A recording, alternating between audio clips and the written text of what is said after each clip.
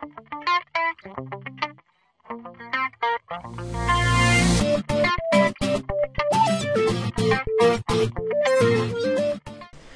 this is Pat's Sleep channel, and today I'm going to show you how to make a button using notepad. So first of all, you want to open up notepad and type in the following. I'm going to maximize this. Type in input, type, then put equals shift 2 and put in button, enclose it using shift 2. Next to that, put value equals, then put shift 2, then click me, or whatever the name you want to have the button. So imagine you wanted to say go to my website or whatever, but I'm not sure how you do complicated stuff like that, but just name, that's the name of the button. For value, you can change whatever's in between these here. Next to that, what you want to do is you want to put on click equals, put the hash, and then put alert bracket that, and pretty much I'm gonna put this in.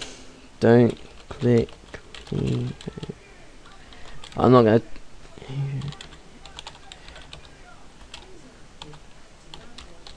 So type in whatever you want here, then close it with a bracket. So make sure you put like that.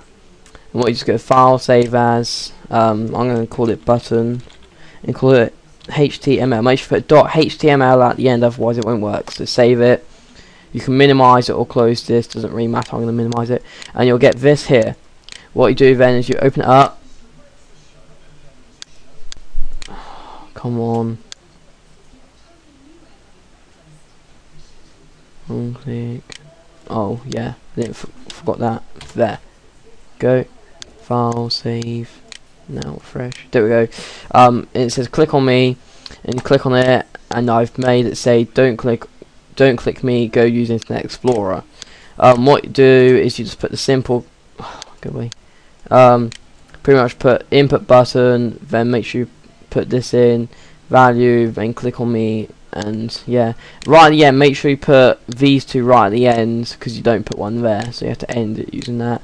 That's what I forgot to put in, but I can't put the code into the description because it won't allow me to put these type of things in like that, and this, so it won't allow me to put them in. I tried and I had to scrap the video, then do a new one. So there you go. So it says click me. Okay, so you can change this one and this one inside the brackets to whatever one you like.